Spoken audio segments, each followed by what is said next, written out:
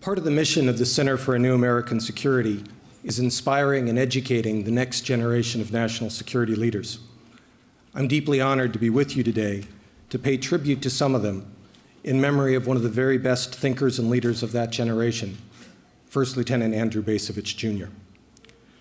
Just weeks before the first CNAS annual conference in May of 2007, First Lieutenant Andrew Bacevich, Jr. was killed in action in Saladin Province, Iraq. Lieutenant Bacevich, an outstanding young scholar, officer, and leader, was the son of Professor and Mrs. Andrew Bacevich. The Bacevich family graciously allowed CNAS to establish a fellowship in Andrew's honor. And for the past 6 years, the Bacevich Fellowship has been awarded annually to that member of the CNAS family whose standard of performance, determination to excel, and dedication to public service most honor the memory of Lieutenant Bacevich. We're particularly pleased today to have Professor and Mrs. Bacevich here with us, along with 4 previous Bacevich Fellows, to recognize this year's recipient of this distinct honor. CNAS's first Bacevich Fellow was Sean Brimley, who is with us today, and you saw him earlier this morning. Sean, a one-time Canadian infantry officer, is now the Vice President and Director of Studies at CNAS, after his service on the National Security Council as the Director of Strategic Plans, and service before that to the Undersecretary of Defense for Policy, CNAS co-founder and now co-chair of the Board of Directors, Michelle Flournoy. The second Bacevich Fellow was Nirav Patel. After years of loyal service as Senior Advisor to the Assistant Secretary of State for East Asia, Dr. Kurt Campbell, our other co-founder and now co-chair, Nirav became Deputy Assistant Secretary of State for Strategy and Multilateral Affairs and now works with Kurt at the Asia Group. Nirav is in Asia today and can't be with us.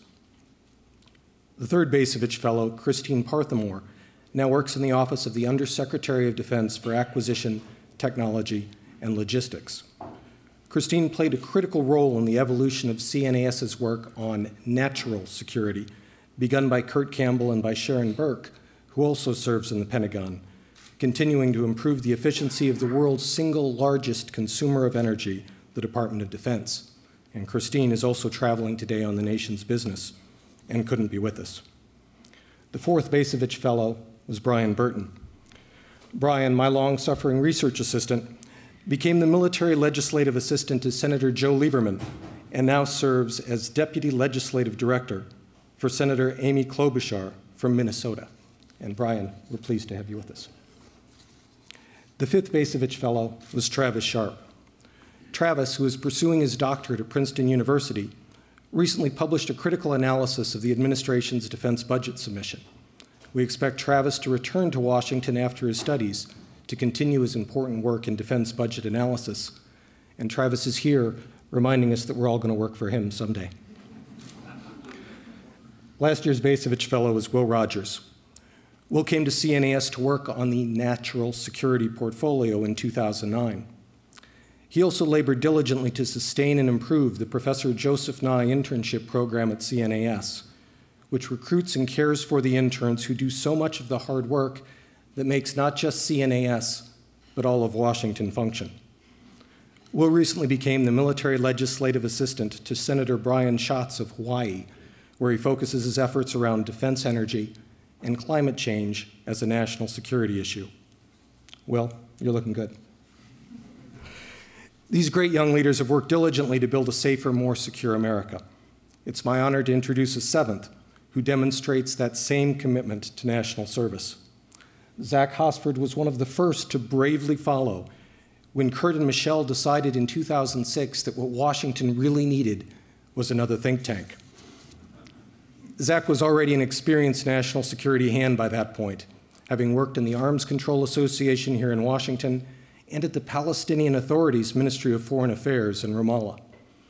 Here at CNAS, he's done important work on American and Asia-Pacific defense and security policy, including weapons acquisition strategy and nuclear and biological weapons policy. A proud graduate of Franklin and Marshall College, Zach also earned a master's degree in the Security Studies program at Georgetown while he was working at CNAS. But as important as his intellectual contributions have been, I'd like to highlight Zach's leadership and service to the next generation of national security leaders.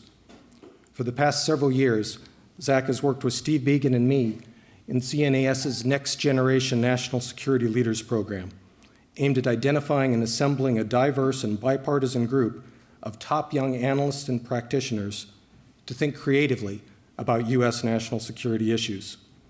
This program is intended to inspire young national security thinkers and practitioners with the same desire to make a difference that drove Lieutenant Bacevich, and I'm very pleased that so many of our next generation fellows are here with us today. Ladies and gentlemen, as our nation remains at war, I would ask you to stand in recognition of those who now serve in harm's way and in memory of all of America's sons and daughters who have fallen on foreign fields. In enduring recognition of Lieutenant Andrew Bacevich's exceptional commitment to the service of our nation, it is my honor to introduce Zach Hosford, the First Lieutenant Andrew Bacevich Jr. National Security Fellow for 2013.